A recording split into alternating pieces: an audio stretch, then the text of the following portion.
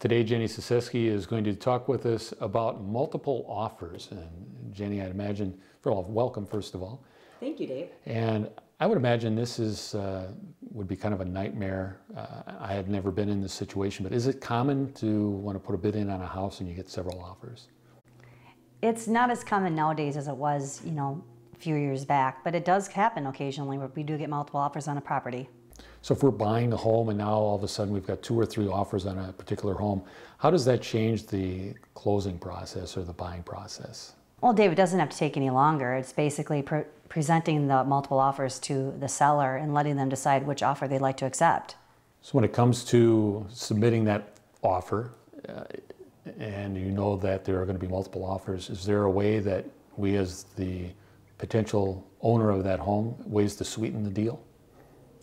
I think the best thing is obviously put your best price into it. Offer the most that you can, and don't have a ton of contingencies. Don't make the seller pay for closing costs or extra things that need to be done. The less contingencies, the sweeter the deal is for the seller.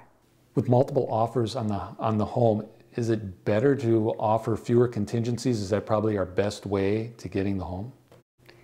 Dave, it really depends on the seller. I mean, if they're looking at price more than anything, that may be their motivation. But if the contingencies are things such as, paying for closing costs, obviously that will affect the bottom line for the seller.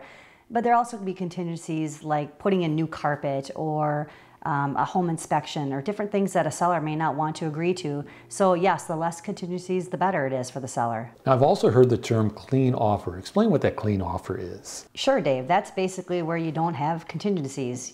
This is the price I'm willing to pay and that's it. There's not based on, the sale of another home or the approval from another person or an inspection or anything like that. There's pretty much no contingencies or as little as possible. Jenny, thank you for talking with us about the multiple offer situation. Thank you, Dave. This week, I'd like to feature 2 homes that recently had price reductions. One is located at 4228 West 9th Street in Winona. It's a great 2-bedroom, 2-bath home right in the heart of Goodview. And the other one is at 708 East 8th Street, a nice solid brick home, 2 bedrooms and 1 bath.